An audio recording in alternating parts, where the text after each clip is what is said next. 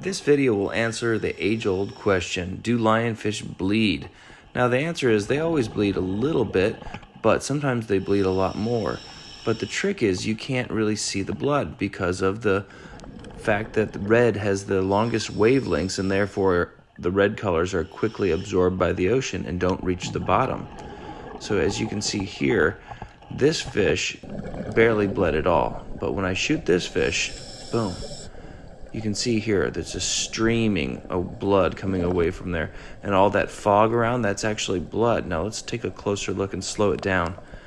Now, that's just dust right there. But as you can see, as I pull up, you see all that fog coming away from the head. And you see that stream of constant green looking.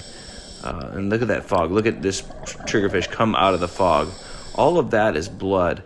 So, like I said earlier, all of the different wavelengths of color are absorbed at different times by the water, and red, orange, and yellow are the first to go. And that's why things mostly stay blue. This video has been altered, but you can see the color red in the lionfish is not really shown here. He looks more brown, even though on the surface people say, wow, look at how orange and red these fish are.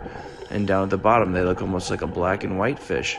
That's simply because ocean filters out the light. Later.